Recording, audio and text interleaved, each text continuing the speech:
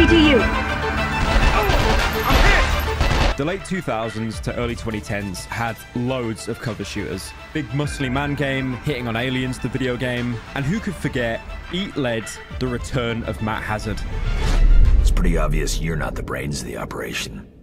Who's in charge? Best be on your way before I make me some pig sushi. I'm sorry. Did I miss something in the script? Is this game set in 1972? If games in that era weren't cover shooters, they at least had cover mechanics, like GTA 4, which is called that because a whole 4 people actually used the cover system. Now, why am I talking about cover shooters? This should be another video about a character who has the entire game take place in his head. Well, instead, I wanted to talk about one of my favorite bad games, Kane and Lynch 2 Dog Days. The fuck? A game so old that I remember buying items for my avatar from the Xbox 360 store. Also, before I jump into the video, feel free to subscribe. Only a small percentage of you are subscribed from this chart I made up in Photoshop. It's totally free, and if you change your mind, please stay subscribed and instead make an angry Twitter thread about how much I fell off. Thank you.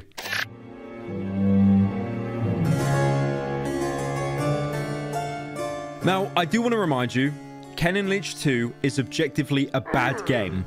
A quick example is me booting up the game, and on the first level, the guy I was supposed to be chasing had his pathfinding broken. So just looked at me angrily while I emptied several hundred 50 cal rounds into his head. Not to mention, if you have the game on PC, any secondary monitor will black screen permanently until you tab out or close the game. Reviews at the time ranged from mediocre to 1 out of 10 epic fail. Oh my god, you can tell this review was wrote in 2010. Le epic 9gag firing my laser, eh? It's over 9,000. Everything with this game is just so broken. The gunplay is horrendous, with bullets never traveling where you aim. The worst offender being the starting SMGs, which is the equivalent of save scumming a terminal in Fallout 3 until something happens.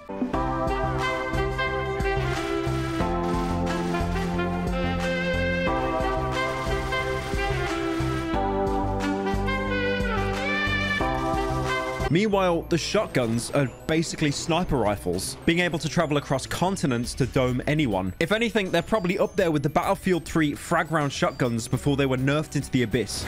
This is my rifle.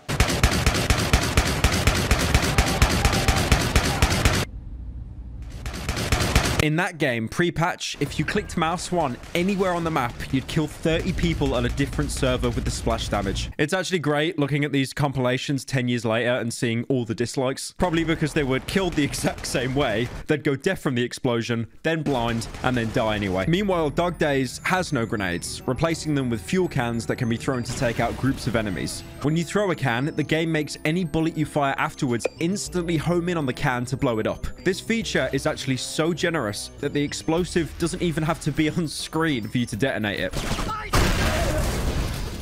You can take enemies hostage, but this does literally nothing because enemies don't stop firing and bullets pass right through the hostage into you. And the only weapon you're allowed to equip when you do this is the starting pistol. You can execute them for a finisher that will probably make you partially deaf, or throw them.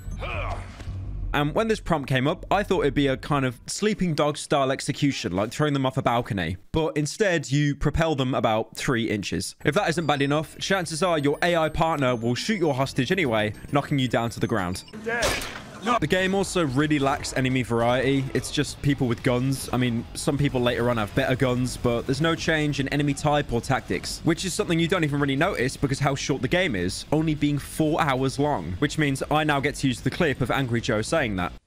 4 hours! But all of these are small little nitpicks, and that's why the final verdict for Kane and Lynch 2 is a legendary 10 out of 10. It is fucking badass. And as terrible as this game is, I still love it. The fact it's so broken and shoddy perfectly works in tandem with the world the game's set in. Kane, help me through this! And also, that isn't an excuse. The devs definitely didn't make this game bad on purpose. Whoa, that is a lot of lumbosacral flexibility. just hits that line of so bad it's good, especially with the art style. For those wondering why I'm jumping straight into the sequel and not the original, it just sucks. Not in a good way, it's just plain bad.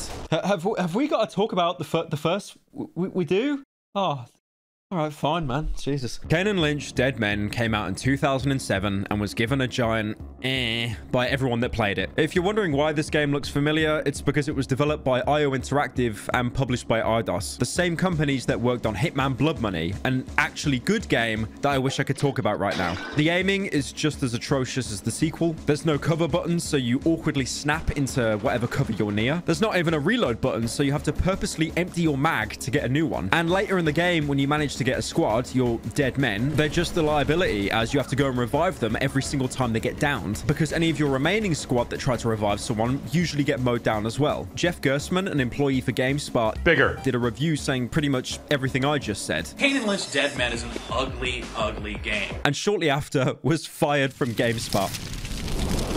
And years later confirmed that he was actually fired because he didn't score Kane and Lynch high enough, citing that he couldn't be trusted. Jeff then went off to start Giant Bomb, so Kane and Lynch is the entire reason Giant Bomb even exists today. Jeff gave the game a 6 out of 10, by the way, which isn't even that bad. Not good. The first game starts off with Kane being sent to death row after being convicted of using ad block on a YouTuber he likes to watch. Mr. Kane, wake up. Mr. Kane.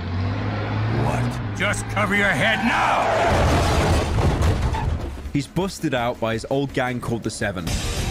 You don't need to know who they are, it's not important, and they're not in the sequel. They believe that Kane stole all their money and give him 3 weeks to retrieve it, or they'll game end his wife and daughter. Something Breaking Bad would shamelessly steal 4 years later. I will kill your infant daughter. Kane is teamed up with Lynch, who basically acts as the Seven's watchdog, making sure that Kane stays in line. The ironic thing is, Lynch is probably as mentally stable as the average subscriber on this channel, having blackouts and killing innocent civilians in paranoid delusions. There's actually a cool feature in the co-op mode where anyone playing as Lynch will have their screen distort and see all the civilians as cops. This would probably make the co-op player kill all the civilians in a delusion, thinking they're protecting themselves, when they could probably just look to the other side of the TV because it was split screen. Then just back off. I'm a little fucking edgy, all right? To be fair, though, that's actually a really good feature. Not something I saw again until Dead Space 3 or Fear 3, where only one character would see something happening on screen. The entire game is pretty much Kane making progress to get the money, only for Lynch to completely mess it up. Oh, Kane robbed a bank and got half the money back already. Time for Lynch to kill everyone they took hostage. Oh, Kane took a crime lord's daughter hostage so they can get the rest of the money. And the crime lord wants to help Kane wipe out the Seven. Time for Lynch to accidentally shoot and kill her.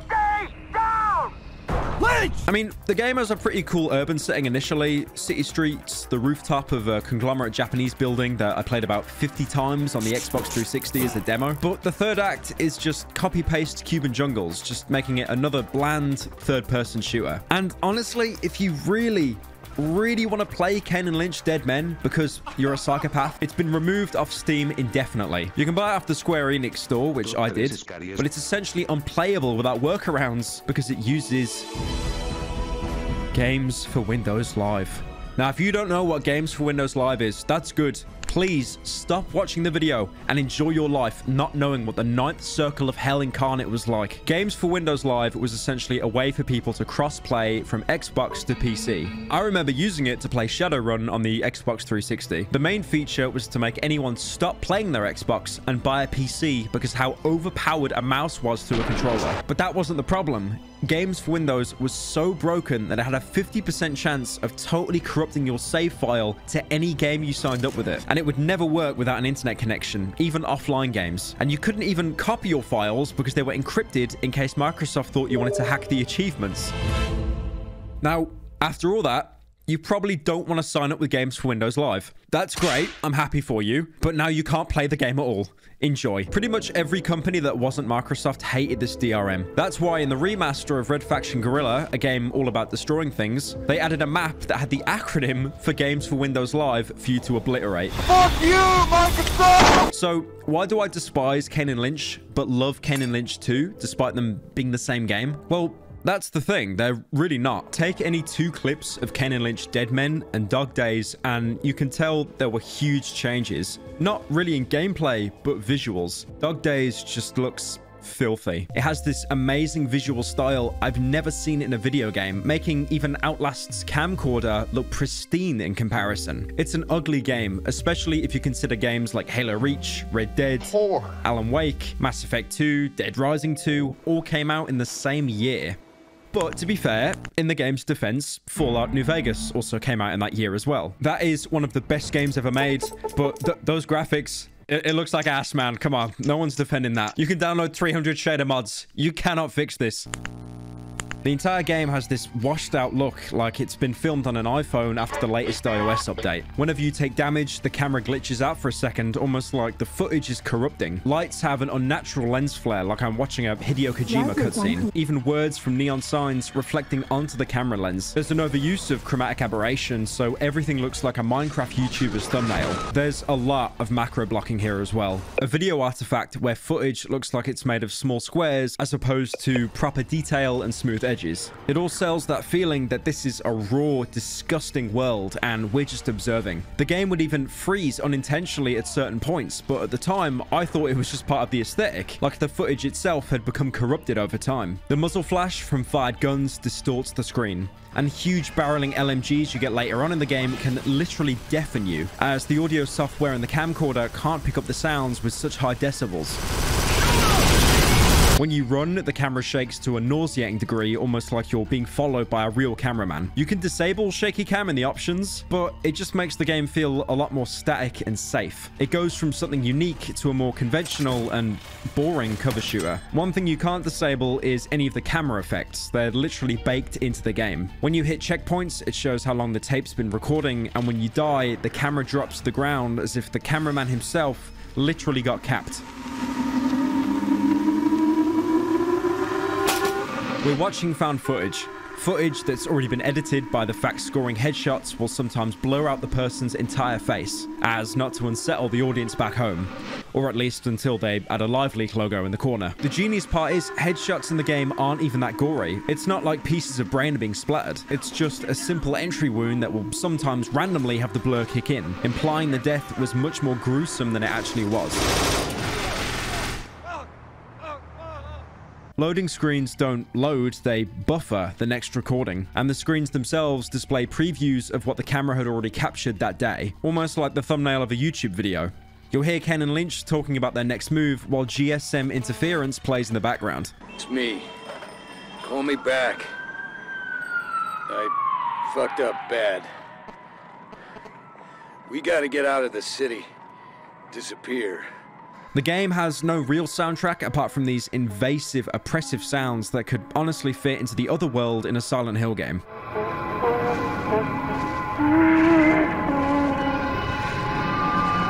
Only to be completely contrasted by upbeat Chinese music that almost parodies how grim the game can be sometimes.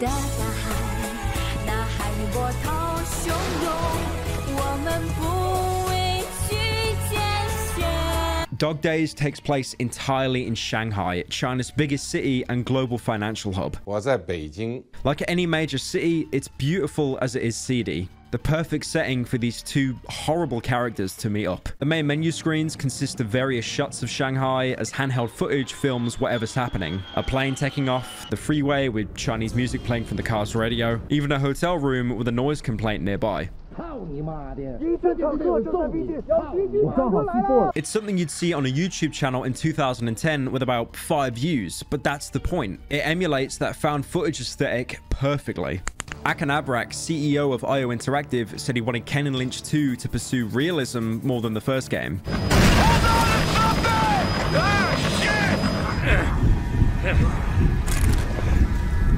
Saying the team was inspired by Michael Mann movies like Heat, a film about heists and public shootouts with police, with the Blair Witch and early YouTube being the inspiration for the handheld camera aesthetic. It's some guy just checking out his mobile phone and recording something that's happening, something weird or interesting. Kane and Lynch 2 does mention what happened the previous game, but it doesn't make it its foundation. How's your daughter? She's fine. I mean, after what she went through... I said she's fine, okay? Don't start fucking around. Okay, I'm sorry.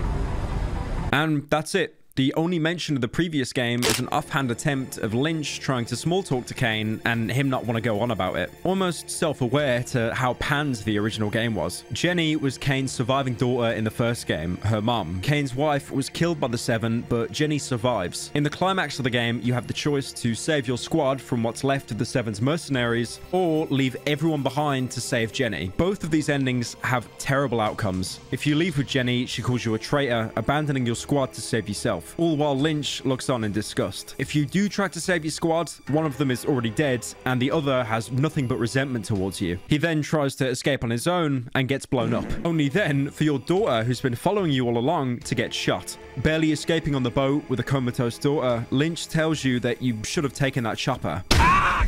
You should have taken that chopper. And that was Jenny's only real chance at surviving. The paradox being, whatever ending you pick, you feel like you should have picked the other one. I fucking knew it. From the first second, I fucking knew it. In Dog Days, both of these endings are possible with this small exchange they have. Lynch either learned to move on from his resentment of being abandoned, or Jenny somehow made a kind of recovery after being shot. Dog Days acknowledges the first game, but that's where the references end. Instead of playing Kane like the first game, you play as Lynch, with the co-op character being Kane. The first game was about Kane getting revenge, and Lynch just being in it for the ride. Eventually himself being betrayed by the Seven, and having to team up with Kane to get revenge. Lynch is much more settled in the sequel. His schizophrenia isn't as prominent, and he has permanent residency in Shanghai. The only reason they've met up again is because of an arms deal that could make both of them a lot of money, with Kane flying in from America, which from the intro alone you could tell didn't go to plan. Lynch! Don't fucking kill you! Dog Days is a depressing game. Murphy's Law is an adage. Simply put, anything that can go wrong will definitely go wrong. And that is this game summed up perfectly. These are two horrible men who, through some form of karma or divine intervention, find everything around them crumbling, even though they're trying to make some kind of amends. Halfway through the game, they become self-aware, knowing that they're the catalyst for all the pain and suffering around them. Why do people always die around us? At least you got Jenny. She doesn't want to know. Haven't spoken to her since Venezuela. One last shout. Get some money, settle down, she'll forgive me. The thing is, it's always one last job with these two characters. One last job to make that money, but these are two people who will never be happy. Kane will always be chasing the affection of his surviving family. Settle down, she'll forgive me. And Lynch will be struggling with his mental illness and outbursts.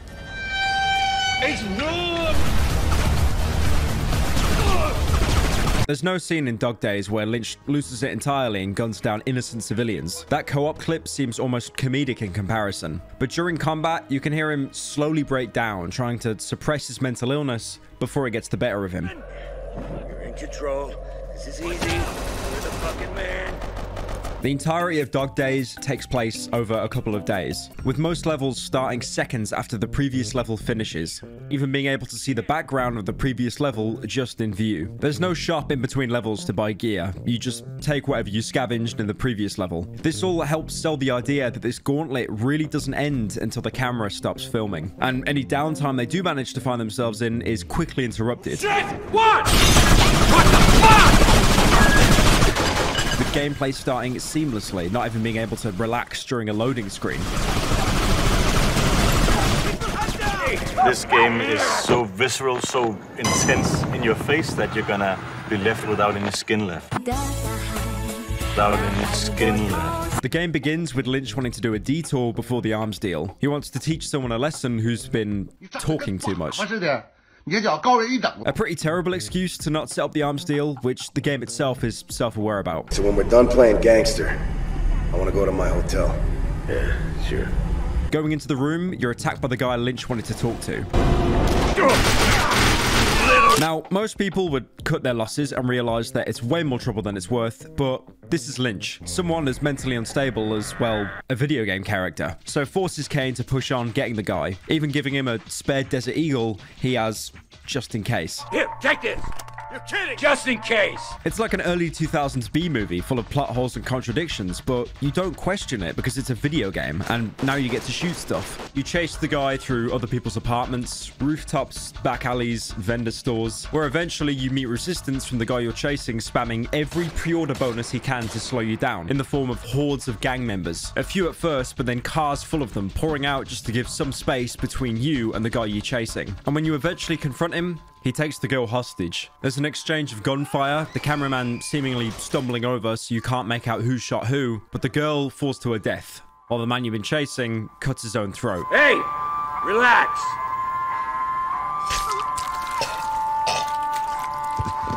Nothing really makes sense. You've shot up a good couple kilometers of Shanghai, all from an unnamed man to finish himself off anyway. And as you can see, every single player has a device strapped to them that when they're eliminated, it pops. At the minute, Kane and Lynch are both blissfully unaware of what happened, but when they do, it'll totally make sense as to why the man chose to game end himself instead of facing the consequences.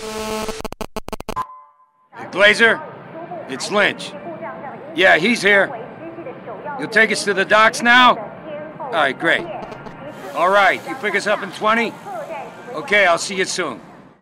Once you get the cargo to Africa, you'll get paid. Chapter 2 starts being filmed in the back of the car like it's some Sting in a JCS video, with Kane and Lynch being picked up by their contact Glazer.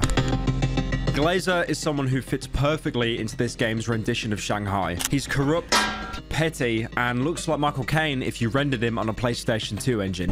So, how'd you like Shanghai, Kane? It's fucked. I hate it. Yeah, I love it too. You know you can get your hair washed and a shag for 51. Bloody brilliant. Yeah, I'll take you out sometime. This town was built for people like us. Glazer is someone who revels in how broken Shanghai is. He's not someone that wants to do one last job like Kane. He's fairly older than the two and has been in the game longer and has no intention of leaving. He's found his place and he's happy where he is. Glazer is voiced by Jason Connery that, I'm not even joking here, is the son of Sean Connery, who played James Bond in the 60s and 80s. There's something beautifully ironic how different the roles are. A 00 agent that travels the world saving lives, and a scummy gun runner that can only talk about getting paid sex in his downtime.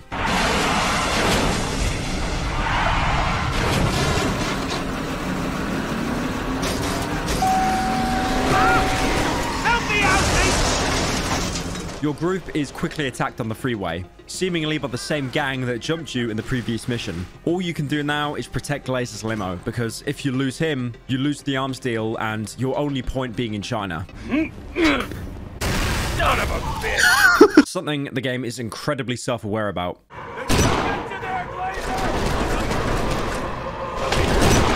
The limo will slowly roll up on the street, but taking cover behind it is probably the worst idea because the limo will take damage faster than having an opinion in the YouTube comments. It's a chaotic fight. Gangsters pulling up in cars to push you with MAC-10s and Scorpions. The traffic on the other side of the road seemingly acting normal as if to not grab the attention of the firefight, all while civilians try to run away from the carnage or just sit in their car too terrified to move, hoping that if they stay still enough, they won't catch a stray bullet. My favorite part is when two bikers skid off their bikes, and instead of being knocked over for a second, you're instantly killed as your kneecaps teleport to a different quantum reality. At one point, even Glazer's limo in a scripted scene is knocked over by a lorry, and you have to help him out.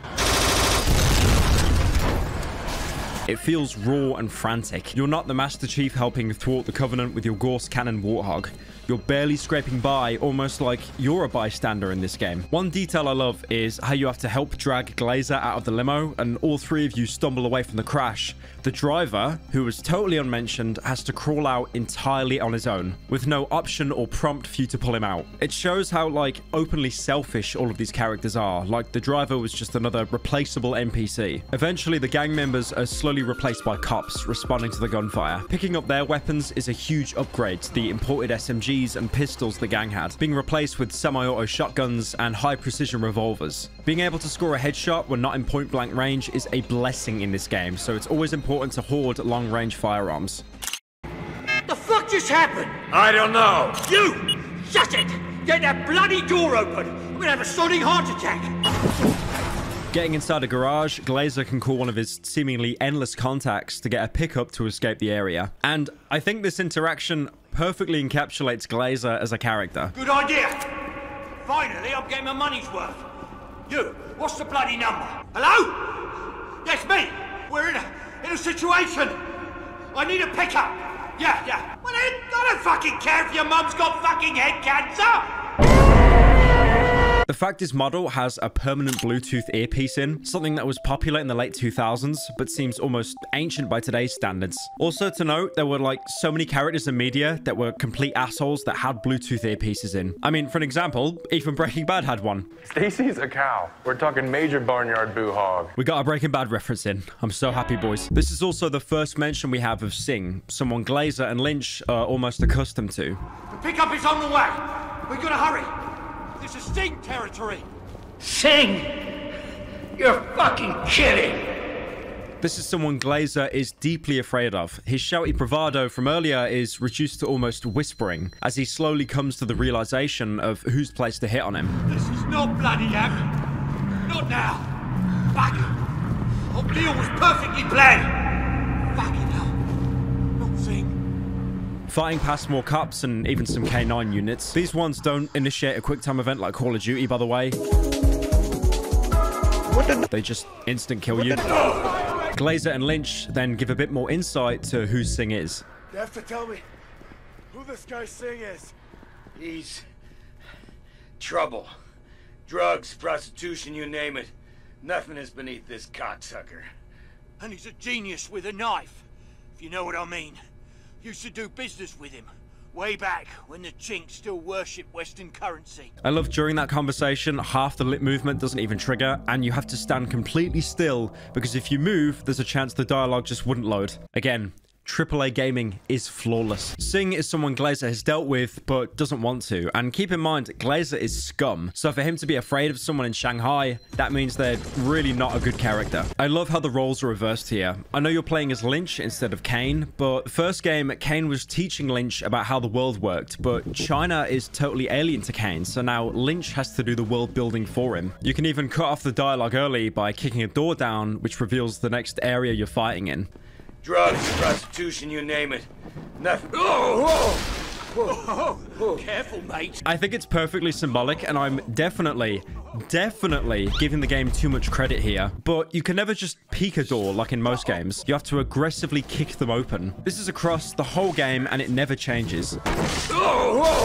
This little event of Lynch nearly losing his life because of him being too aggressive and yet still kicking every single door down he comes across in the game, to me at least, shows that him and Kane cannot change as people. Also, if you really want to, you can just jump out the doorway and instantly die where the cameraman follows you and he dies as well. After clearing out the remaining cops by spamming around 20 misplaced gas canisters, you escape into the getaway van where all of you are just as confused as to why anyone would place a hit on Glazer. It's Sing's turn.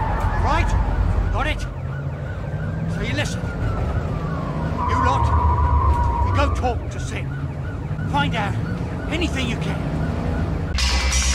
I'm running a little late, but we ran into some trouble. We'll just meet at the restaurant. After Sing's hit, Lynch and Kane are tasked with finding out why Sing wanted to hit Glazer in the first place. This is probably the only mission in the game that's somewhat similar to the original title. The first game was subtitled Dead Men because Kane was betrayed and he broke into a prison to rescue his dead men, people who'd been marked by the Seven and helped Kane because all they wanted to do was get revenge. This is the only level in the game where you get friendly AI to cover you. The original had squad mechanics like sending them to places or choosing what guns they had, but there's none of that here. It's much more stripped down. Pretty much you just help the people that aren't shooting you, hoping you can score some kills before they get shot themselves. Don't worry. We'll see you later, Glazer. It might well get hostile, so only shoot if they shoot. You start off with Tommy. I have no idea who he is. The game's subtitle calls him Tommy, and Kane and Lynch call him Tommy when he gets killed. Kane, get back! Oh, shit. They shot Tommy. By the way, I actually tried to save Tommy, but the guy that one-taps him is purposely out of view, so even if you angle yourself to shoot him, he's completely invincible until he kills Tommy. After which, he dies in a single shot. What the fuck? From the beginning of the game, Kane bringing his tiny luggage case thinking this will just be a small job to get some money back home. Time moves forward, and nothing changes.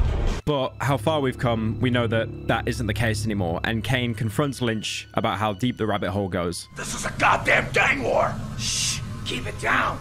Singh might have some kind of beef with us, okay? We just gotta find out why. Well, I don't like it. Don't worry. Everything will work out fine. You'll be on that boat in a couple of days. There's too many secrets, Lynch. Too much bullshit. Yeah. Welcome to Shanghai. Kane is voiced by Brian Bloom. You might have heard his voice in other titles like Varric Tethrus in Dragon Age, and BJ Blazkowicz in Wolfenstein. He even voices Nick Reyes in Call of Duty Infinite Warfare, although no one really cares about that game except for the robot, let's be real. I'm very sad. He's also been a long-time writer for Call of Duty Modern Warfare, which is the most successful COD entry to date. And I know Call of Duty is a series that people meme on, which is, you know, for good reason. Currently on Warzone, I'm running the Scream character, jump sliding around, hoping I jump scare someone. But the guy has a pretty large portfolio and knows how to emulate a complete piece of shit mercenary. Lynch is voiced by Jarian Monroe. There's not too much info on him, apart from minor supporting roles. I am C2N2.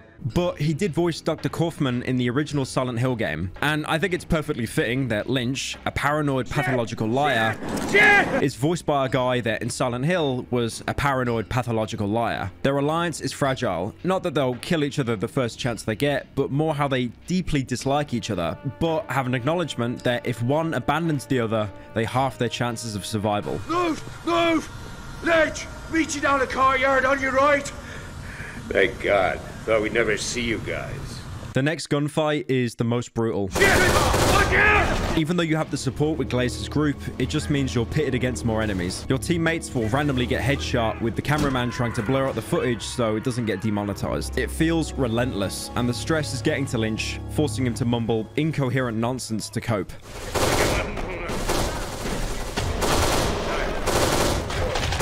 I like this. I mean, sure, you can chalk it up to mumble rapping. What'd you say? But this is miles above seeing civilians as cops in the first game. This is someone who's having a complete breakdown and is trying their hardest to contain it through screaming and shouting, almost as a form of catharsis in the middle of a gunfight. Throughout the game, Lynch will have these moments that the game doesn't even subtitle. Mini freakouts and breakdowns like he's just about to snap. It's incredibly human, but just before he goes overboard and does something stupid, Kane manages to leash him back into control. I'm tired! It's much more subtle than the hallucinations from the first game and makes their relationship feel more genuine, even if they're both completely despicable. The plan now with you and Glazer's squad is to confront Singh, Lynch fully aware of how large your group is. What's the plan now? We go and talk to Singh. Make it sound easy. Now that we're hooked up with the others, we're unstoppable. I mean, you are unstoppable. The rest of the gang has no match against you. And with a squad of AI teammates, the map becomes so overcrowded, you're even given choices to divert away from Glazer's squad, just to give the enemy AI a fair chance. The funny thing is about Glazer's squad, you'll probably recognize the majority of their voices. That's because pretty much all of them are voiced by Robin Atkin Downs, but you probably know him as the medic in Team Fortress 2. Medic Gaming! He does a variety of accents here: British, Scottish, Irish. Filthy fucking animals. I mean, they could have just hired more actors. I've got nothing wrong with this guy. He does a great job, but it's like having every character voiced by Nolan North. So fuzzy! You push past the workshops into the sleeping quarters where the group is so large they end up clipping into each other. Almost like the game, you know, wasn't designed for this many friendly AI. Don't know how many men Singh's got guarding him. Eventually, you find Singh and confront him. During my playthrough, I loaded my gun thinking it'd be a shootout with Singh. It was anything but. You, beat it. Mr. Singh, I'm Lynch. I know who you are. Tell me about the hit on the freeway. You listen to me. You're not gonna get anything out of him. No, back off. This is what I do. You're coming with us. You think you big man, oh big man, eh? Shooting girl. What are you talking about? You stupid man. You shoot wrong girl. What girl? Girl in market. Shang-Si's daughter. No, that couldn't be. Shang-Si is not happy. He will kill every one of you. Wanker, Lynch. All this because of you? This I'll tell changes everything. Shang-Si about your loyalty. But you two, Shit. Get back inside! Fuck! You've been betrayed, but honestly, you did it to yourself. The random guy you chased in the first chapter, Lynch quoted as teaching him a lesson, had major consequences. The girl that was shot by either of you two was the daughter of someone powerful, someone higher up than Sing. Sing was played up as this huge villain you'd take down, but he was just a bit player. His real employer is Shanghai. We're not sure who he is yet, but the fact Sing can stand up on his own to affirm dominance and Glazer's squad pretty much instantly turn on you shows that this is a terrifying character. That's why the guy in the beginning killed himself and why you're pretty much fucked. Suddenly you're put against Glazer's men who have all turned against you. So much suppressive fire that you couldn't possibly kill any of them through the smoke. Moving upstairs, past the broken windows, they call for a pickup. A minivan that you have to shoot until everyone inside dies. Banking on the hope that Glazer doesn't find out, because if any of them make it and snitch to him, he'll most likely turn on you as well. We lay low. Pray that Glazer doesn't find out. This is serious. Sing and his men retreat while the local police storm in, again, probably for the gunshots. And when you push them back and escape, Lynch finally gives some insight to how bad Shanghai is. Looks like Sing's moved up in the world, working for Shanghai. Who? Shanghai. Literally means big boss. And we shot his goddamn daughter. The girl with Brady. I love that little chuckle he lets out, almost as acknowledgement for how fucked him and Kane are. Lynch calls his girlfriend Zoo as soon as the coast is clear. Lynch, what have you gotten me into? Oh, man, I'm trying to think. I gotta call Sue. Put that away. Who is Shanghai? He's a big government official. The most dangerous type in the whole of fucking China. Shit, I can't stay here. Lynch, will this affect the deal? No. Not if we keep low. Damn, Kane. I can't stand it. He can't find us. He can't find us. Lynch knows he's lying to buy time. His entire life is crumbling. Him and his girlfriend aren't safe. He just doesn't want Kane to know that yet in case he abandons him as well. You can't say that China is a safe place while also saying an arms deal is gonna go down without a hitch. The next loading screen is Lynch calling his girlfriend, telling her that she's not safe. Sue, call me back. I fucked up bad. We gotta get out of the city. The Schwanzi is the restaurant that Lynch organized the three to eat at the start of the game. Almost as if Lynch is trying to call back to a time before shooting a corrupt government official's daughter and having a small army of gang members attack him. But that time has long come and gone. Shit! What? What the fuck?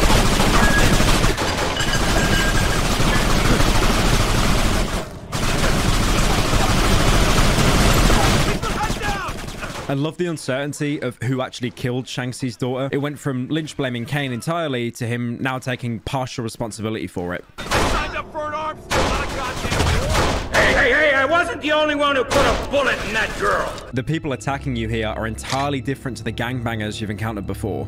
They're cops. A trained kill squad sent personally for you carrying suppressed bullpup submachine guns, either paid off by Shanghai or tricked into thinking you're a terrorist threat. The entire restaurant falls apart, lights shattering, the shoddy wooden walls can't stand against the suppressive gunfire. This is one of the few environments in the game that has that Battlefield Bad Company 2 level of destruction. Come on, let's get going. Yeah. Shit, Lynch. How did the cops find us? Don't know. Gotta get to Sue. You think that's a good idea? She never turned up. I love how he turns back to his neutral pose here. Like, this is the only budget they gave AI Kane throughout the whole game. That and pulling an SMG off a guy earlier. Before leaving, if you listen, you can even hear radio chatter in between forces converging on you, almost reminding me of the civil protection from Half-Life 2. Before leaving, you find the storage room where they've taken all of the kitchen staff hostage. Jesus Christ. People tied up. What kind of police are they? Not my concern. Let's go. After what Lynch says, you have no option to free them. You can kill them if you want, but surely this doesn't make you any better than the people who just jumped you. Lynch and Kane lurk the back streets, trying to avoid any kind of police. Kane even questions if Glazer is onto them, which Lynch responds in complete silence. Nearby, you can find, unironically, the most contempt man in any video game ever. You You can literally draw a gun on him and he just slowly walks away, knowing that if you pull the trigger, he's had a valuable life. We all strive to be this man. Lynch wants to go to Zhu's apartment to evacuate her as soon as possible, knowing any tension he has with Shang-Chi will come straight onto her. She'll just be a tool to hurt Lynch. You see some patrol cops interrogating locals until you interrupt. And after, all that's left is a single cop who surrenders to you, dropping his gun. This is the only cop that surrenders in the entire game. The genius thing is, if your partner in game is AI, he'll just gun down the cop regardless. The only reason I'm talking about this is because it reveals that he had an exact replica of the gun he just surrendered to you. I'm sure this was an oversight, like a sidearm I'd understand, but an exact copy of the gun he just had. Getting onto a crowded main street, this is one of the few instances where you see civilians acting casual before a gunfight. It's almost like there's a sense of normalcy before everything kicks off. People getting out of their cars, locking up shops for the evening. It seems almost peaceful. That is until I walked past a specific trigger line, making everyone suddenly shit themselves and run away even though there was nothing behind me and no one seemed to care that I had a gun in my hand up until now. Eventually the police show up and I think this interaction is the most Dog Days moment in the entire game. I shot one of the cops who started bleeding out. A random civilian ran through his head, clipping into him, and then the cop just ragdolls. There's so many cops, they've practically replaced all the civilians, pouring out into the streets. There's some classic video game explodey barrels inside a store. Instinct would tell you to shoot them, and when you do, this happens.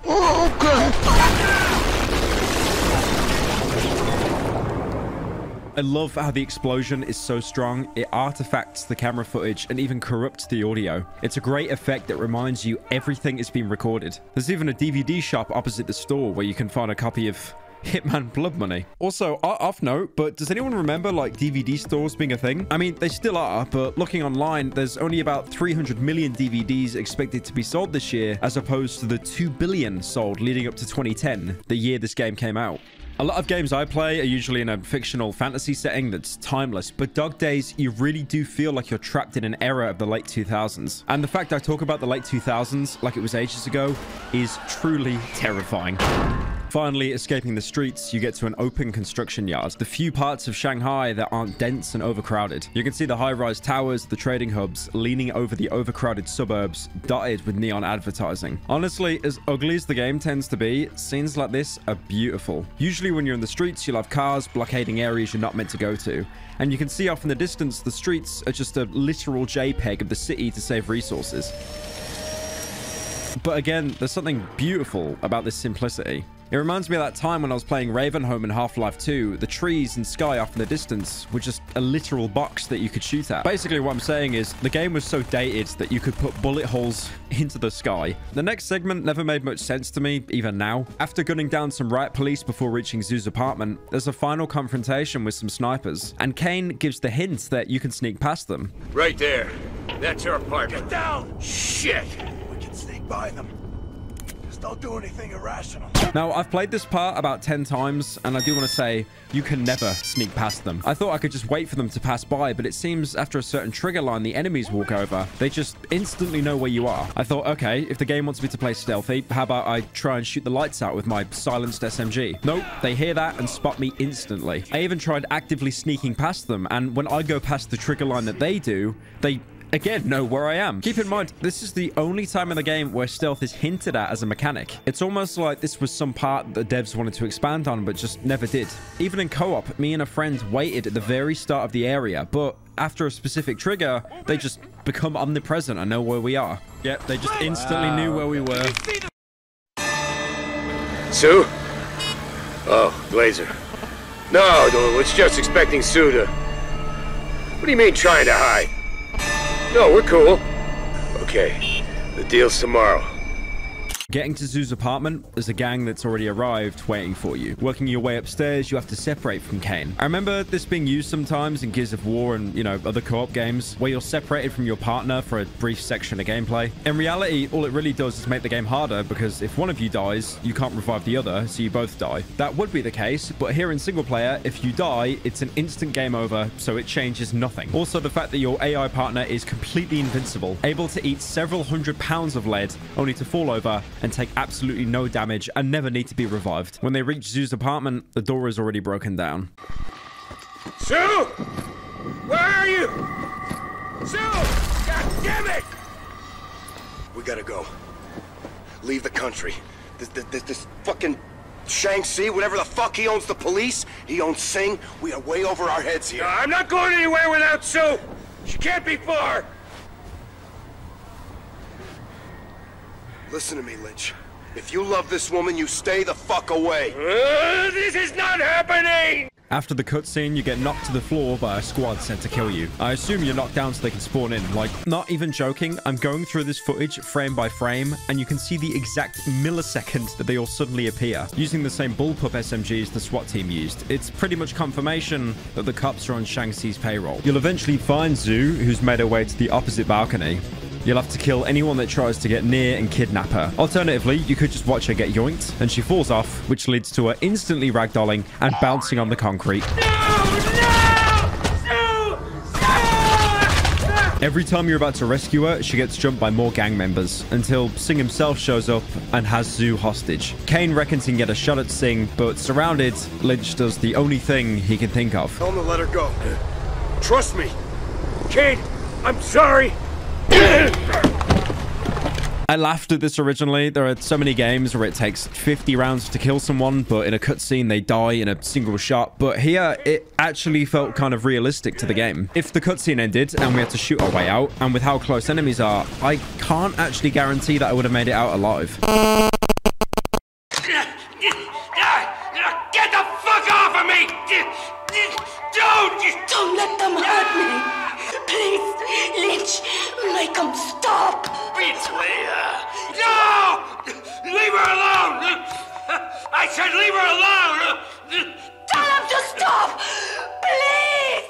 The loading screen for this chapter is probably the most unsettling in the entire game. When Lynch wakes up, he's covered in cuts, bleeding in a dumpster, and completely naked. Thankfully, the cameraman actually censors out the genitals, so, you know, I can get paid for making this video. You need to follow Kane's screams to find him, and when you do, you can get the jump on Sing and kill him. There's no boss fight, quick time event, or hordes of enemies. You just quickly tackle him to the ground and choke him out. Both of you are alive, but it's too late for Zhu, who was brutally murdered by Sing, which calls back to what Glazer said earlier. And he's a genius with a knife, if you know what I mean. Also, I'm not sure if this is a bug or not, but Zhu still blinks if you look down at her body. Lynch doesn't want to talk about Zhu. He just wants to do the gun deal and get out of China with Kane. He's lost everything, and his only reason to stay has been pulled away from him. There's no cutscene of Kane consoling Lynch or making sure he's okay. There's too much going on too quickly for a sit-down like that to happen. Instead, this is pretty much the only time it's acknowledged. What? Talk. No! This is when Lynch's mental illness gets the better of him. He's been worn down and broken, and doesn't have the mental aptitude like Kane to just block everything out. And this exchange during a gunfight is really telling that he's losing it. Lynch! Don't lose it! Shit! I don't fucking care! I'm fucking naked! People screaming, shooting, scary! Gotta keep going! But hey, at least one guy dropped the Desert Eagle we used in the very first level, and this is the only time we'll ever see it ever again. The ironic part about this game is in Dead Men, Kane was the one dragging Lynch into his own personal hell, beefing with the Seven. Lynch was just a watchdog, but now the roles are reversed, with Lynch being the instigator. It really doesn't matter who shot Shang-Chi's daughter. It was Lynch who wanted to push the guy and teach the gang a lesson. Kane just wanted to go back to his hotel. This culminates with Lynch having a mental breakdown and Kane having to console him.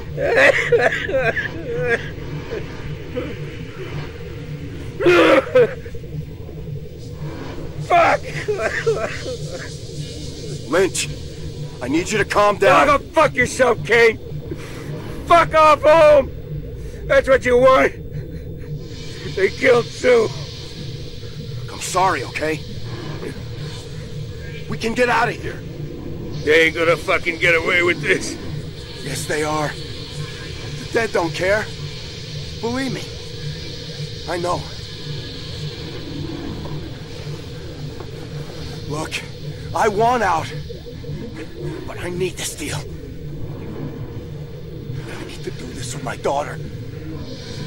And then no more. This is my last job. Then fucking go! Lynch, Shanghai is not gonna stop.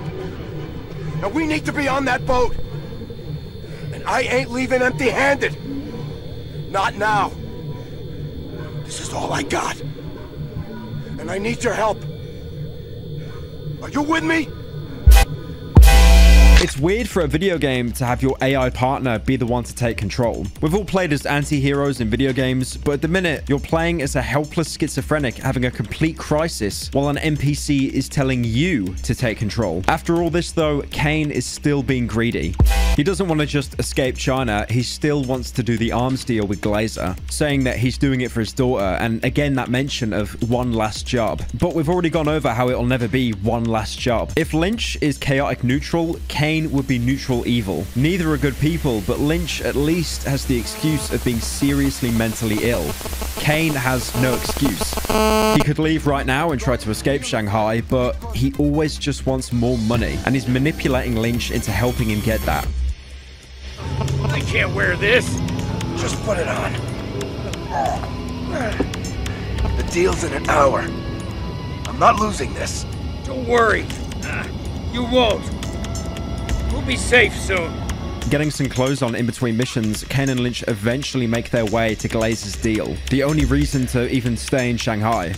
And again, applying Murphy's Law, the deal goes about as well as anything else has the past couple days. Lynchy! Hey! Am I glad you made it? Ready to make some money? Yeah. No! Both of them! Bloody morons! What? Shut it! Everything. Shit. I could... What do we even bother? You bloody retard! You know the shit I've gone through in the last couple of days? No! Because you're fucking idiots! Because of you, I have got nothing! You made me sick. I settled my score with Shanks. No, Lynch! You prick! You lost a cheap charge! You settled bugger all! Just throw them on the dump when you're done.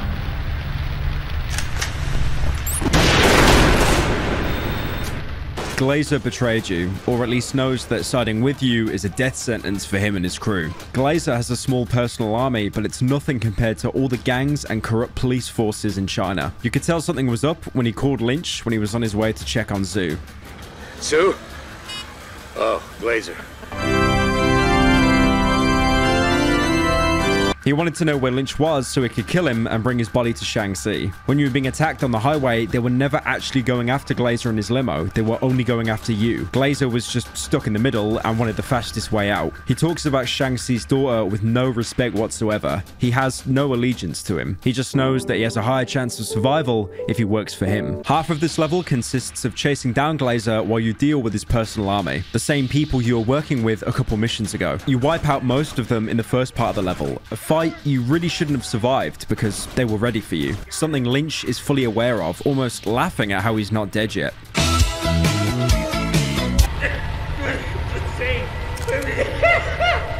I don't believe he did that. Selling us out. He'll pay. Don't worry. You can come across a small group of dock workers that have been killed by Glazer's men. Ironically, Lynch calls them animals for killing unarmed people. But you can do the exact same thing in the game earlier with no reaction whatsoever. You can see this as an oversight or read more into it on how fucked these characters' morals are. Possibly killing countless civilians with no commentary, but thinking they have the right to judge other people doing the same thing. Eventually, you whittle down Glazer's forces. Ironically, the last person you kill before getting to him is the driver you saw in the second chapter. After which you confront him, Lynch says the best line in the game, and probably the best line in any video game ever. You little British shit.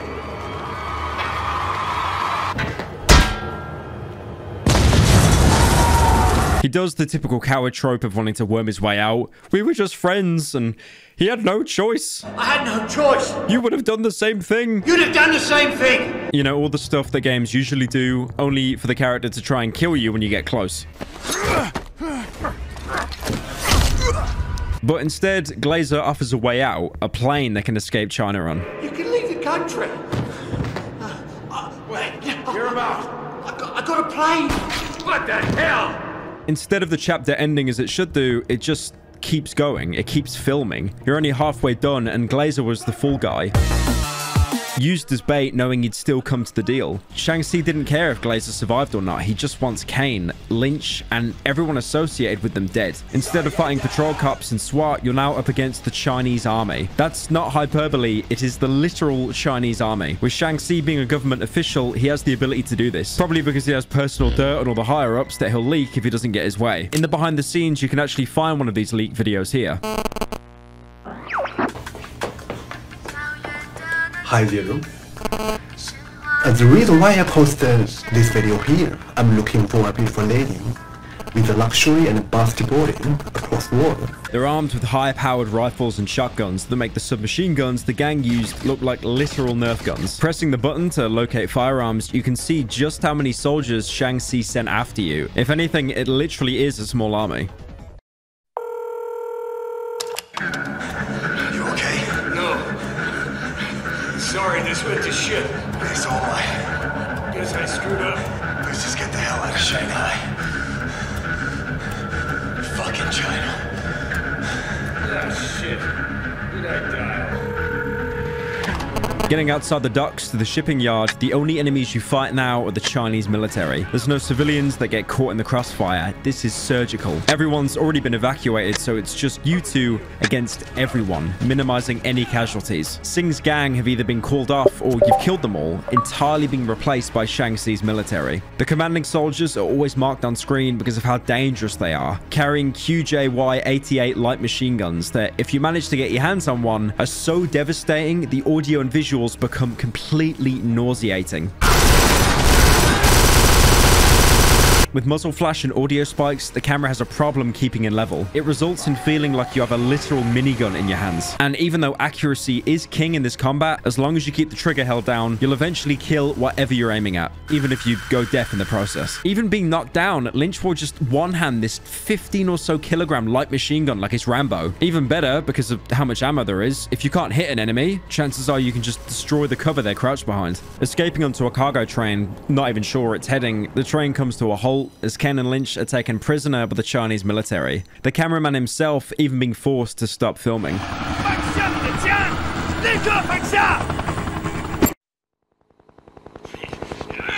Get your fucking hands off me! What are you, fucking stupid? No, I said screw you! No fucking way! When the filming resumes, the two are taken prisoner on a military helicopter, probably on their way to meet Shang-Chi personally.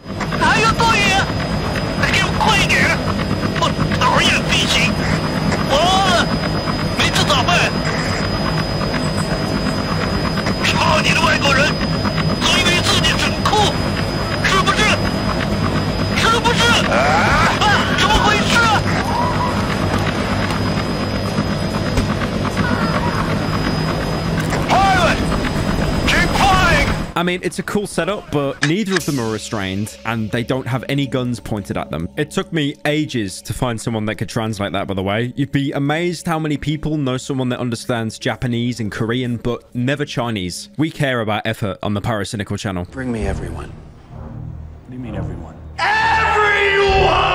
I especially like how they're all communicating on radios despite no one having a headset. And Ken and Lynch also proceed to talk on radio for the rest of the mission while having no audio equipment at all. The entire level takes place in the hijacked helicopter, trying to get anywhere except here. This is the biggest view we've had of Shanghai. If anything, this rendition, it looks sick.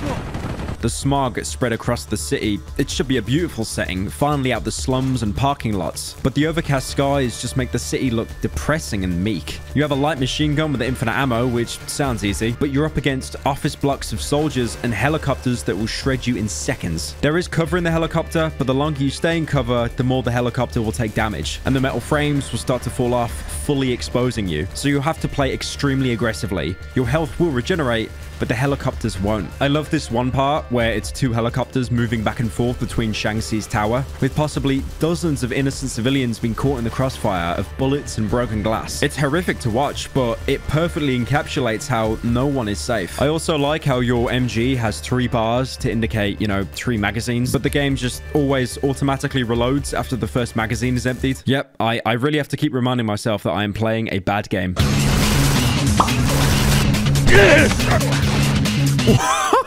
After taking down what feels like an entire army, the helicopter eventually gives up, crashing in what looks like a film would do on a budget of $7, just shaking the camera. And the final frame before the loading screen is like just before the crash even happened. Again, like, I love how much of a beautiful mess this game is. Lynch. Yeah. It hurts. You okay? Yeah, think so. Can you move? Lynch and Kane have landed in the worst place imaginable. Shang-Chi's tower. It's almost laughable how bad their luck is at this point. Like there's some kind of karmic justice constantly punishing them, only letting them escape because they haven't been hurt enough yet. You can see the cuts that Singh gave them earlier bleeding through the fabric and bandages. Again, another detail that helps sell that they've really been on the run since the start of the game with no time to rest. You start off losing all your weapons, but that lasts about 7 seconds because the game realizes the stealth mechanic is completely broken and you die in about 2 shots if you take someone hostage. You start on the rooftop and have to work your way into the building to get to an elevator to leave. And when you eventually find an elevator, it breaks.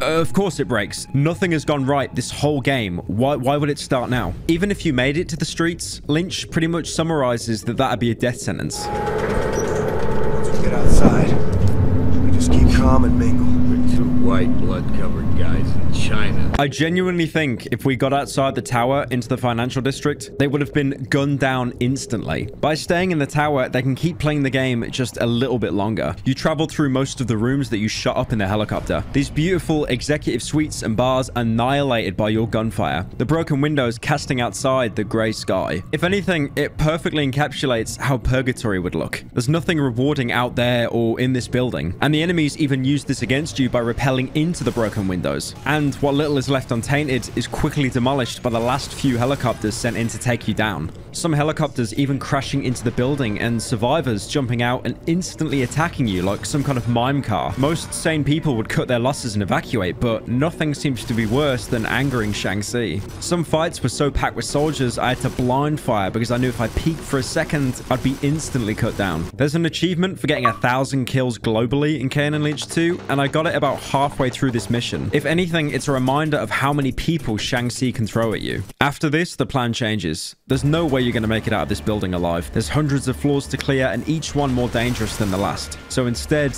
they try to find Shang-Chi. I swear, Kane, he's gonna wish he was dead when I get hold of him. If we find Shang-Chi, stay calm. He killed Sue. And we shot his daughter. There's a code, Lynch. Okay. Okay. Look, we can use him, all right? You gotta trust me on this. Don't make it personal. Yeah, I'll try.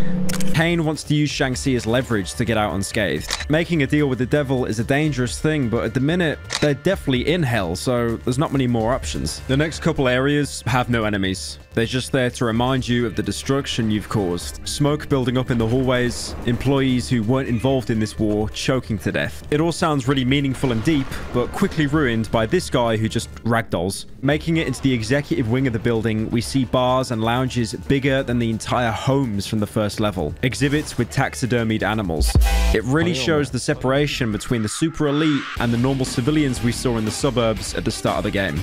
And finally, the pair confront Shang-Chi, the man who's ruined their lives, seemingly on his own. You've killed every single man he has, or at least what he has available right now. His boardroom is destroyed, with glass shattered and burnt papers flying around, and bullet holes everywhere. But regardless of all this, and what you did to his daughter, he still wants to make you an offer. Oh, gentlemen. Yes, so. Prison, shit.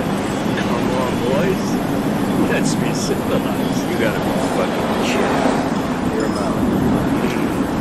Eyes move, Mr. Kane. I can use an hand like you. Therefore, I make this offer. Listen. Mr. Lynch.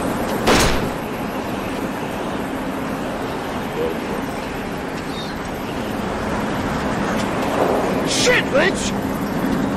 What was that? The fuck was that? Fucking believe it! Fuck!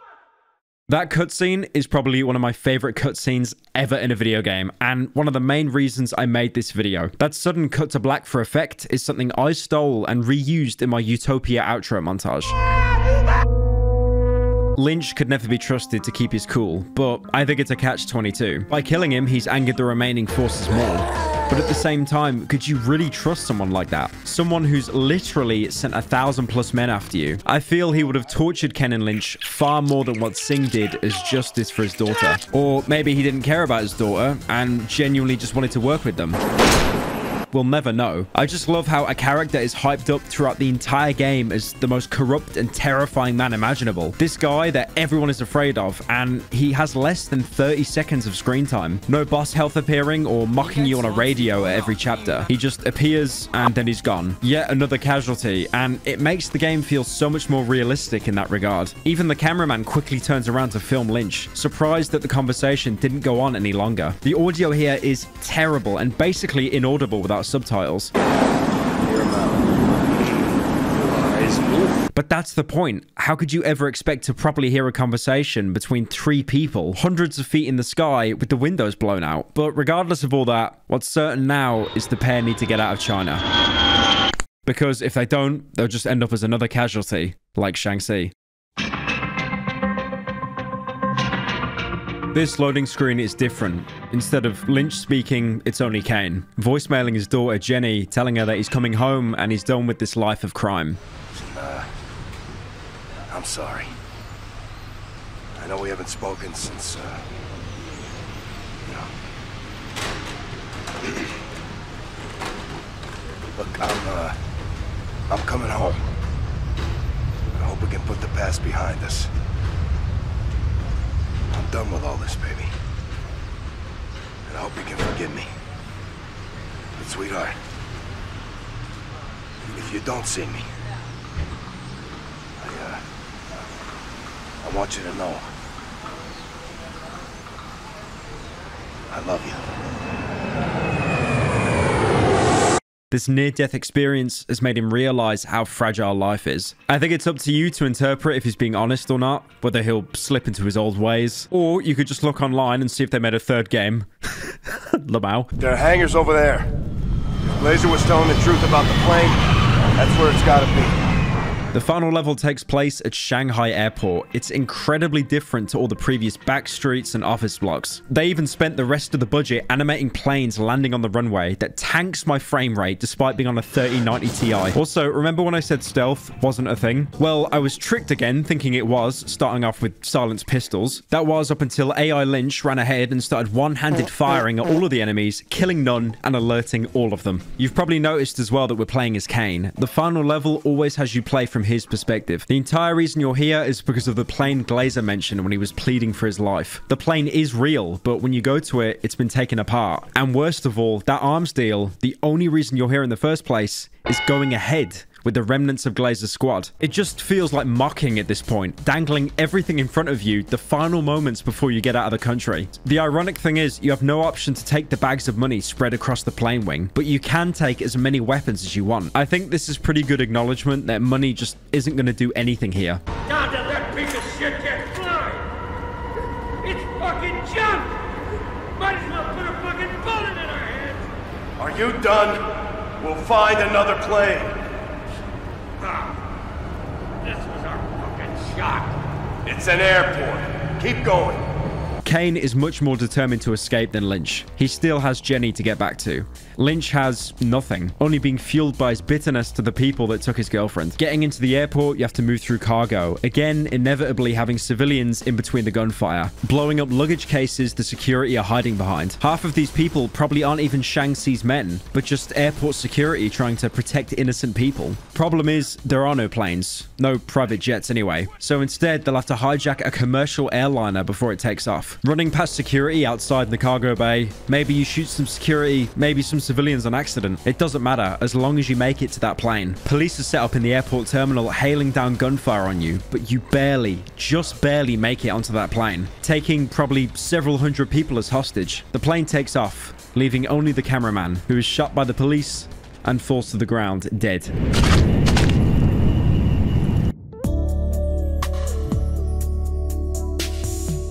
And that's it. The game just ends as abruptly as that. There's no after credits scene. I mean, where'd you even go from there? Whatever country they'll land in will probably have an entire army waiting for them. If anything, they've only escaped the damage for as long as that plane's in the air. I also like as well how the last two enemies you kill in the game are literal dogs. You get it? Because you put the dogs to sleep and the game is called Sleeping Dogs. Wow, game theory. Hi, me's a writer. I can interpret literally anything. Actually, if you want to know what happened to Kane and Lynch, IO's next game, Hitman Absolution, released 2 years later, has both Kane and Lynch in the game as NPCs, meaning canonically they somehow got back to America. Kane, you can blame for power cutting the jukebox, which breaks out into a huge fist fight, and Lynch is out in a shooting range where if you shoot all the gnomes around him, he gets the blame for it. You can even find Kane later on in the game in a prison cell writing to his daughter Jenny, apologizing for being a mercenary and all the pain he's caused, which is like the 5th time he's doing this, I think. Even IO are just completely aware how ridiculous this trope is. There's also an Easter egg where you can nuke Lynch, but that's not canon because it ends the game. I don't know anymore. Looking back at the game, it feels like a fever dream. The visuals are janky, gameplay's janky. I mean, literally everything is janky. But Kane and Lynch Dog Days has this ugly beauty about it that I don't think I've ever found in any other game. And that should be it. There's no New Game Plus, no unlockables, there's not even any collectibles in the world to give you some kind of lore or anything to do. The game is unapologetic in that regard, and I love it for that. But there is extreme difficulty. I saved this for after the campaign because it definitely deserves its own segment. It isn't unlocked by beating the game. You can start this difficulty as soon as you start the game. And I can't think of a better or worse way to play this game. It's terrible because you get shredded by anything more than a stray cough. This means to survive, you'll have to push the game to its limits, and this shows all the flaws Kane and Lynch 2 fundamentally has. Teammates can take your cover and block your shots, small arms not being able to hit the broadside of a barn, but shotguns acting like literal snipers. Your partner just feels like set dressing because everyone is shooting you and only you. I mean, the friendly AI on the base difficulty wasn't that competent, but sometimes they would save your life, but here they just get bodied instantly. I streamed my entire playthrough of Extreme on Twitch, and you could see the hopes and dreams I had at the beginning and how I was a literal dribbling corpse by the end. It was streamed on Twitch, but recently Twitch took away my partner, so I'm not actually on Twitch anymore. I stream everything on YouTube on my second channel. Changing perspective from left to right shoulder can sometimes have seconds of input delay, which is life or death on this mode. And Lynch's angry schizophrenic ramblings are pretty much null and void, because instead of darting from cover to cover quickly, dispatching enemies, you're sat behind the same piece of cover, clicking on an enemy 50 times, hoping that the RNG kicks in and you get a lucky headshot. Mostly because the damage drop-off is so horrendous, anything outside of a headshot will never get you a kill. I even found out on this difficulty by testing every gameplay tactic to its limits. Their bullets don't actually come from the character's gun, but from the camera itself. So if you crouch behind some cover without actually initiating cover, your shots would be more accurate and you'd never have to expose yourself, mowing down enemies by the cameraman essentially shooting everyone. By doing this, I entirely broke the game, but I felt like I had to. Imagine teaching yourself to not use the cover mechanics in a third-person cover shooter. That's the worst thing about this game, I've realized. You are actually better off, instead of hiding in cover and doing this and exposing yourself, you're better off just like going inside a wall and then just firing like this. So why did I say this is also one of the best ways to play the game? Because extreme difficulty is brutal, but only because enemies have the exact same firepower you do. When I was about to die, I'd take cover and usually blind fire to get some cheap and unfair headshots. Well, now the enemies do exactly that. People that blind fire on extreme difficulty are arguably more dangerous than anyone else in the game because there's no head to click onto. Every group you face is almost like another Kane and Lynch. Horrible, evil people that are killing you just to survive. I'm not saying this is The Last of Us 2 where every character would scream some kind of name as a cheap attempt to build empathy. Skylar! But it's how brutal these enemies are that you kind of respect how they're just trying to survive as well. Don't you fucking touch me! I don't even think the game tweaks anything apart from multiplying enemy damage, but that's enough. There's an opening teaser video if you wait on the main menu long enough. And I think that perfectly encapsulates how unfair and brutal extreme difficulty is. The video is filmed from a camcorder's perspective, keeping in theme with the rest of the game.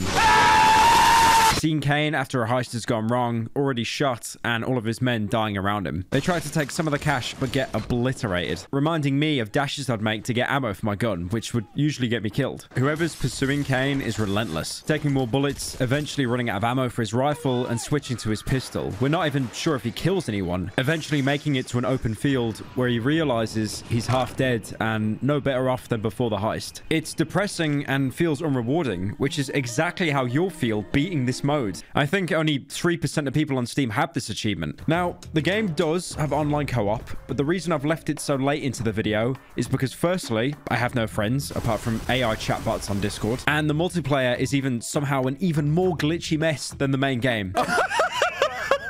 I'm convinced at the sub-basement floor of the Square Enix offices, you have a hamster running on a wheel, and that hamster is the only thing powering the Kane and Lynch 2 online servers. We've begun a co-op game, only for the game to crash as soon as we started, forcing us to desktop. It crashed. And it crashed. Ah! Then we launched again, only for the cutscene to not load, and instead showed the back of our heads in the torture room cutscene halfway into the game. What the f— I literally just saw our characters standing up. The problem is, with Kane and Lynch co-op, it has that issue first-person games have. By that, I mean, if you get any first-person game, and then go into the console and make the game third-person, you'll see your character is just a janky mess skidding across the floor. This, combined with the worst netcode since Battlefield 2042, your co-op partner will skid around and look like a Russian aimbot, bizarrely aiming in the air only to kill everyone on screen. Oh my god. Got backup! That's right. Getting mad now, bro. The game can't seem to cope with more than one person, so timed events don't even work properly. The guy we were chasing in the first level just ran through literal walls because we were catching up with him. Yeah, you can fire without having to aim. Oh my god. He clipped it! The game actually can't keep up with how quick we're moving. On the rooftop, you can pretty much outrun the people you're chasing. I mean, it doesn't change anything. You can just do it. Oh, she just abandoned the fucking girl. The girl's like still behind. The girl's behind us. Like, he don't give a fuck. Throwing gas canisters, both players will instantly lock onto it. So usually your co-op partner will detonate the canister while it's in your hand. What the fuck did you do? Why'd you shoot it? Dude, I had no idea you had a fucking gas canister in your hand. Enemies don't fare much better either. I had a lot of instances where they'd just be stuck into a wall, completely helpless. Oh, that guy's just stuck on the... Yep. He's just floating in midair. Nice. Yep. It's almost like the devs were aware of these problems because at scripted points, you'll be knocked down as if the next area hasn't loaded yet. I especially like this part where I intentionally killed Glazer with a fire extinguisher, and the game had so much of a delay, Kane didn't even acknowledge his death until several moments later. Fuck! Kane! Glazer's dead!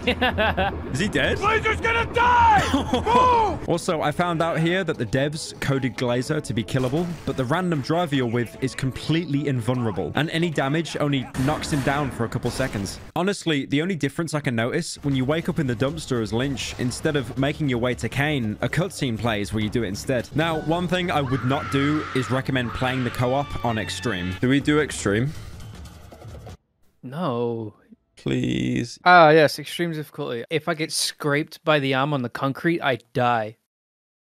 Yes. If anything, it's harder than solo because when you get knocked down, you bleed out in about 3 seconds. You shot me. What? Give me up. Give me up. Give me up. Give me up. Give me up. You can mash E to slow down the timer, but the game usually doesn't even register this, so you just die anyway. Even though the entire game is only around 4 hours, we were both exhausted by the end of it. And when the game crashed for about the 8th time on the final mission, we just called it a day. The co-op is genuinely fun, but only if you can put up with the equivalent of home Wi-Fi shared with around 800 people. Oh, this fucker. And he just walks away as he downs me. He just didn't fucking care. That was actually the worst interaction I think I've seen. Multiplayer, on the other hand, is somehow even more unstable than co-op. At least in co-op, the Square Enix servers only had to put up with 1 other person connecting, but multiplayer goes up to 12. So most matches don't even start without bricking someone's entire PC. And if you're lucky enough to connect to a game, it's essentially a collection of people skidding across the floor and running backwards from critical shortage of ADHD medication. The netcode is so laughably bad, most people just levitate across the map with no physical movement.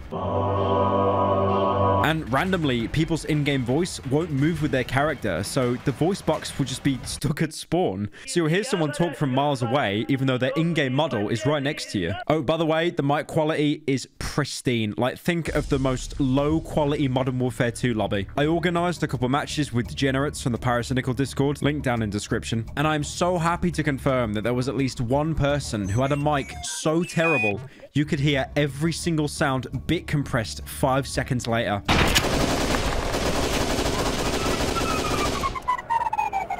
Oh my god, the shitty mic. I'm just hearing like an ambulance through someone's mic, man.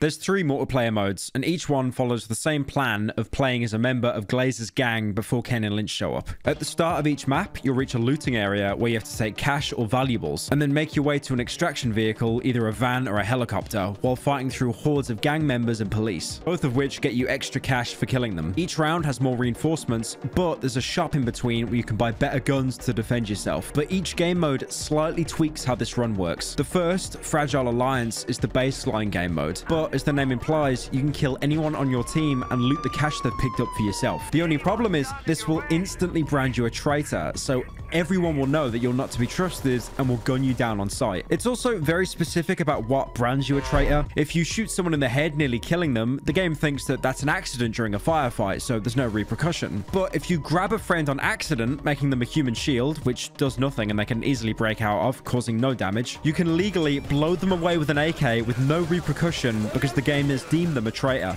This chicanery? Well, you can just fuck over other people by trying to kill them in this mode. The idea was to make I fucking knew it.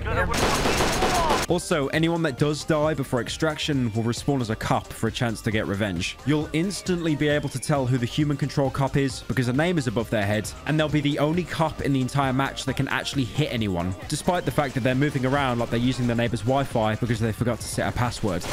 Oh shit! The escape vehicle in all modes will pull up, stay there for 5 seconds, and then leave, only to come back every 30 seconds and repeat until the timer runs out. This is when tension peaks because players that have worked together will maybe try to pop each other off to get some extra cash. My favorite getaway vehicle is the van because the driver has the highest KD ratio of any game, mowing down cops and gangsters alike. Don't forget us! We're coming! I even saw one occurrence where 2 of the last players were fighting each other for the remaining cash, and the van bravely broke up the argument by running them both over, killing them instantly. Also, in any mode, when you get in an escape vehicle, you can be a good boy and ask them to wait an additional 5 seconds. Or you can be a complete piece of shit and give the driver half of your cut for them to take off immediately, ditching everyone. Overall, Fragile Alliance is fine. The main problem is it's too easy. The enemy AI has no idea what to do when it's tracking more than 2 people, so just freaks out missing every shot. And by the time dead squad mates turn into cops, the game is pretty much over.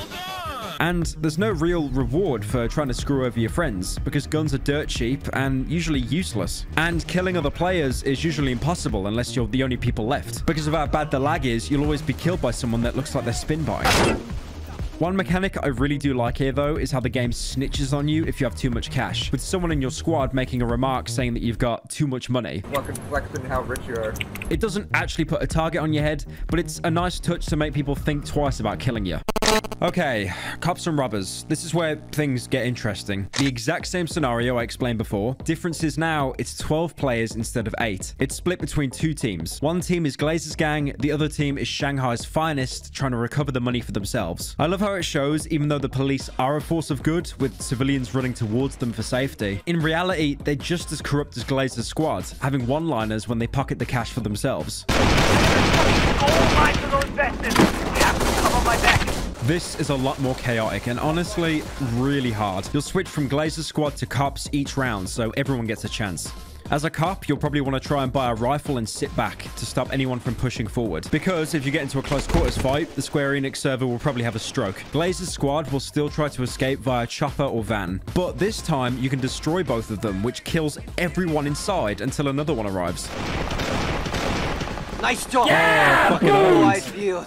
They Fucking might owned. have backup. So you'll have to make the active choice of getting in a vehicle and chancing it, or holding off until another vehicle arrives with restored health. But that means you'll have to deal with more cops. Neither side has better equipment or health. Both sides buy from the same shop at the start of each round. And that's what makes this mode hard, because it's really balanced, especially with how tanky everyone is on this mode. You'll usually have to empty a whole magazine into someone just to down them, and then switch to your sidearm to finish them off. The number of times I got knocked down and finished someone with the last couple bullets in my magazine, barely surviving, it reminded me of how brutal extreme difficulty was, and the grimy camcorder aesthetic really accommodates that. The only forgiving aspect is no matter what team you are, you respawn 5 seconds after you die. Usually because the lag is so bad, you'll be shot by someone, only for it to register the death about 5 minutes later. Go, go, go. Fuck! One of the saddest things I saw in this game mode was my entire squad escaping a map, except one guy that went AFK, and as soon as he came back, the helicopter already left, and he was swarmed by Chinese cops, and pretty much died instantly. Oh, poor fucking Polio, man. He's like completely on his own. No. Poor fucking guy. And finally, Undercover Cop. Now, this is one of the most fundamentally broken game modes, but it's probably my favorite. It's more similar to Fragile Alliance, 8 players trying to get cash to the end of the level, and they can still betray each other. But the twist is, one person each round is an undercover cop that has to stop the heist entirely. Kind of like Trouble in Terrorist Town, but the traitor is a good guy. It's broken because anyone who's the undercover cop is instantly screwed. If you kill someone in Glazer's squad, you'll not mark the traitor, but it doesn't matter, because usually every squad will stick together like glue, and separating them to kill each other is pretty much impossible. I've tried taking on multiple unaware people, but the health pool is too big. It just doesn't work.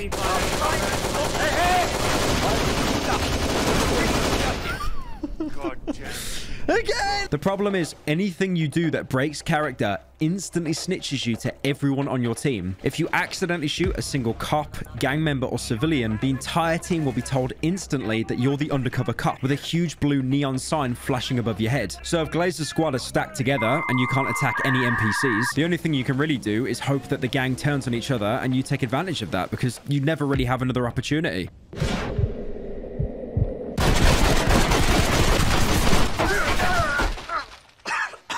Trouble in Terrorist Town had items you could buy to help the traitor, and rounds were fairly long. But these are choke point maps that last like 4 minutes each round. Now, this definitely does sound like the weakest mode by far, but it's my favorite because it genuinely made me second guess every character's actions, physically using the camera to look behind my shoulder in case someone wanted to, you know, quickly cap me. Keep in mind, people can still be traitors here and not be the undercover cop. So that adds a third layer onto the anxiety. Just because the undercover cop has been found and killed doesn't mean people still won't turn on you later on in the game. On one map, we reached the ending only for me to notice someone shoot another player unprovoked. He wasn't marked as a traitor for doing it, so I assumed he was the undercover cop and I tried to kill him. Only for someone behind me to mistake me for being the cop and knocked me down to the ground. I didn't have any time to explain my case because I was too panicked, and I was slightly quicker and killed him. After getting up, I asked the guy I saved this. You're not a cop, right? Please tell me you're not a cop, man. I shot foxes and then the other fucking guy jumped me. I think they were the last 2 fucking cops. We barely survived and escaped. It was confusing and frantic, but I loved it. And that's a moment I'll always remember from this game.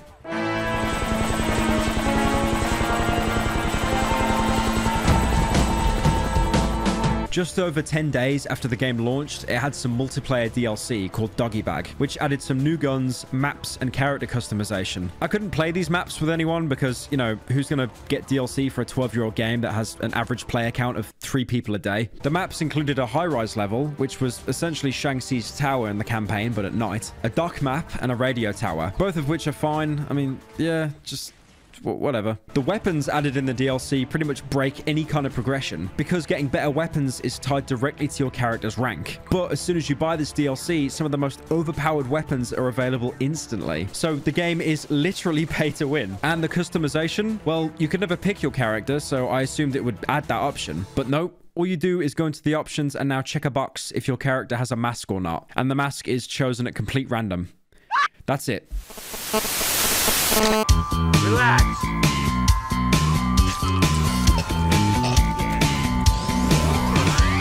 What just happened? What just happened? Not fucking kill you! Because of you, I have got nothing!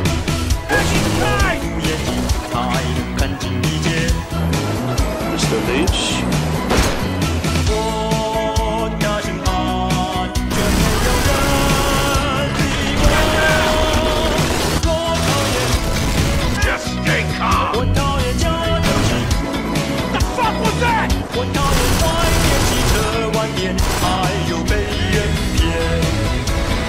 If you love this woman, you stay the fuck away.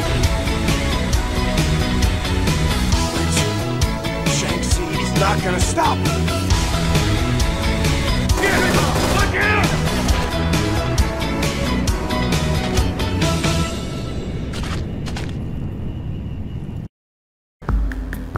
There definitely will never be another Ken and Lynch installment, especially from how mediocre the reviews both games had. The fact they undersold, and most importantly, IO lost the rights when Square Enix dropped them, forcing them to go independent. They kept the Hitman IP, which is great. I love Hitman. Well, like most of them, anyway. But I'd still love to imagine a world where Ken and Lynch 3 came out, and it retained this shaky handheld cam aesthetic that the second game had. So yeah, that's Ken and Lynch 2, Dog Days.